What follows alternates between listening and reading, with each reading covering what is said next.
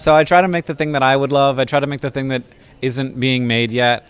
And also, like, I pay a lot of attention to what people are saying and try and alter what I'm doing based on their feedback. So being authentic is definitely one. Obviously, you've got to be active on social media. I would encourage people to really stick with it, find your voice, and don't be afraid to take some creative risks and fail.